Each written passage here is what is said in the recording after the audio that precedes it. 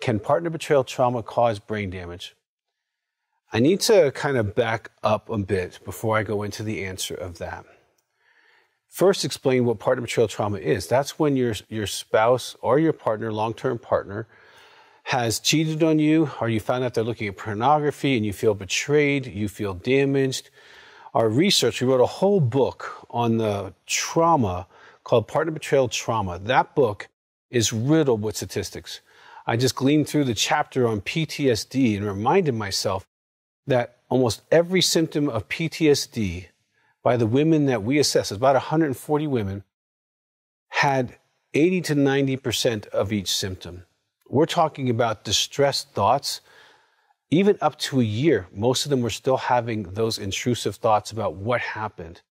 Many of them were still having dreams, intrusive dreams about his betrayal. Or if you're a man, her betrayal, because men get betrayed as well. And also the depression symptoms, the low energy, the not being able to concentrate, being in a funk, the social symptoms of pulling away, isolating, the general feeling of not being yourself, like something's off. And I know that feeling. Let me tell you a story that doesn't relate to partner betrayal trauma, but relates to trauma and the brain. And then I'm going to work my way back to answering the question. But for those of you who need the answer, yes, it does affect the brain significantly, but I need to explain why, especially if you're a woman, because women get impacted by trauma 3 times greater than men. Now, let me tell you my story. I'll come back to why it's 3 times greater, and then we'll get into what maybe you can do to help yourself, because there's several options that might be helpful for you. So about a year ago, I live in Colorado Springs, and that's where Heart Counseling Center is. And if you need counseling, definitely call the number on the screen there and get that. But in Colorado Springs, we get this thing called snow, and I live on this thing called a mountain. And those two combinations sometimes don't work really well together.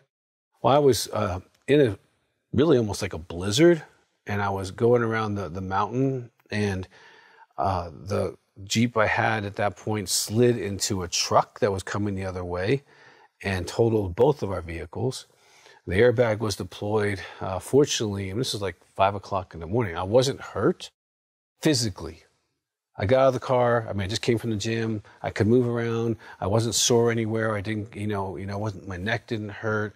No physical symptoms whatsoever. But as the days went by, even just a couple of days, I was like, I'm not myself.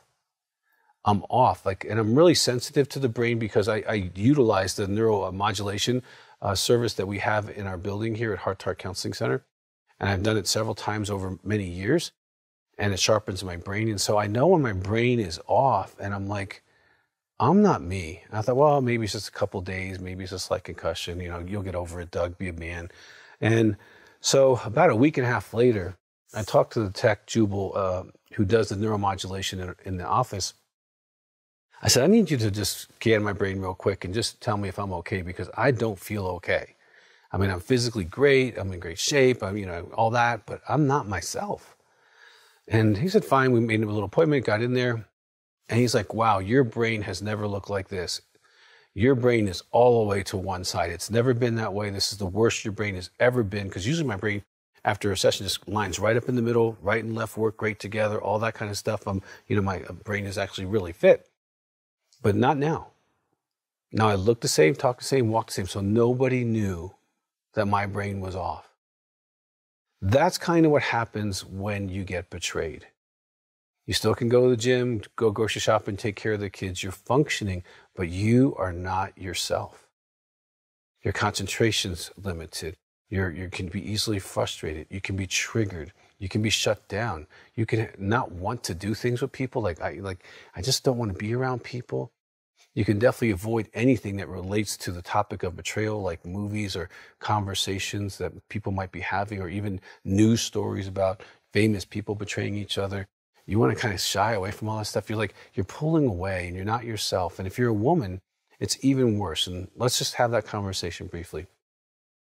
I was talking to a real brain expert who's been studying the brain for decades. And he was explaining the studies that have been done on PTSD on military people, men and women. because military people suffer PTSD, huge amounts of numbers. And so they're easy to study because there's lots of them. And what's interesting is the difference between male and female. And he told me that women suffer PTSD at a 3 times greater rate or intensity than men. So what happens is they experience more symptoms. Now, why is that? See, women, you actually have, according to science, a better functioning brain in some ways. You can multitask, your brain goes back and forth a lot. The center of your brain is slightly thicker than a man's. That is wonderful when it's functioning healthy, but when it's damaged, you get fried 3 times greater than men do.